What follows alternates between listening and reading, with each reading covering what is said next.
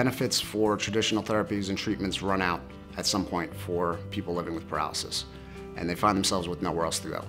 That's where Push to Walk fits in, and that's what makes us unique. I had gone through inpatient rehab and then outpatient rehab locally, and from there, there was really nothing I found that was really as good as what I wanted. I was used to being an athlete in high school, and I was used to that type of environment and motivation, and there's really nothing like it I could find.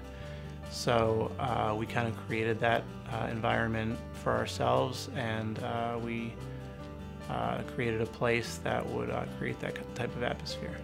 Push to Walk helps people with spinal cord injuries and other forms of paralysis, as well as neurological disorders. To put it simply, activity-based training involves sending sensory cues to the central nervous system during intense, repetitive motor tasks to help the body try to adapt and recover some motor tasks.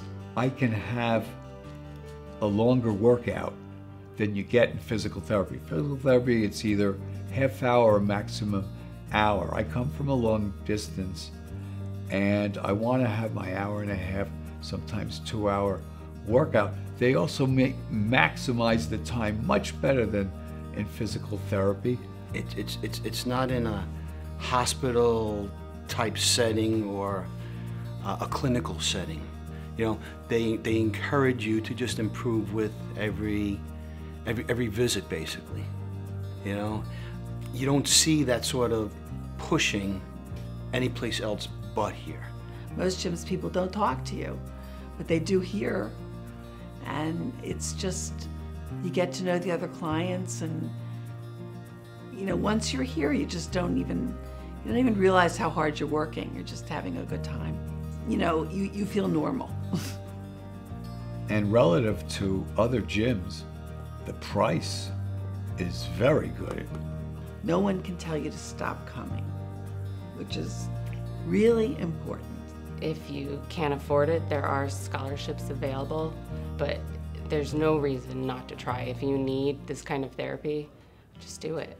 With here, it's a matter of also increasing your stamina and being able to do things like transfer easier, just living your day-to-day life a lot easier.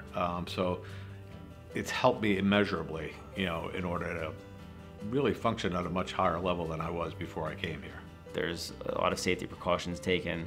They have a very good knowledge about somebody with a spinal cord injury, and they really know how to cater to your needs. Some people are more outspoken, some people are more shy, but I think, you know, everybody, once they're here, at least for a little while, feels comfortable because, you know, that's one of the talents of our trainers, I think, is that they get people to feel comfortable and, you know, they enjoy being here. So I think it's good.